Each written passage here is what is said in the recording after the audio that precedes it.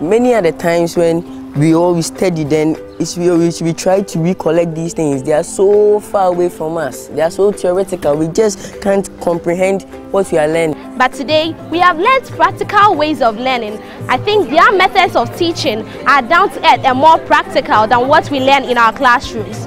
Can you see the container here?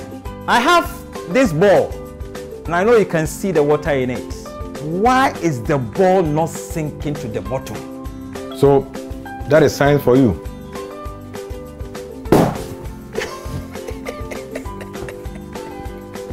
So, you see what science is all about. So be careful that anytime we are writing, we write the horizontal value first, followed by the vertical value.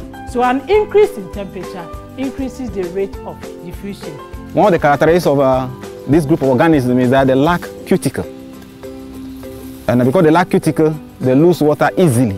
From the question, it says that you should put A into the Brecht, and then solution A.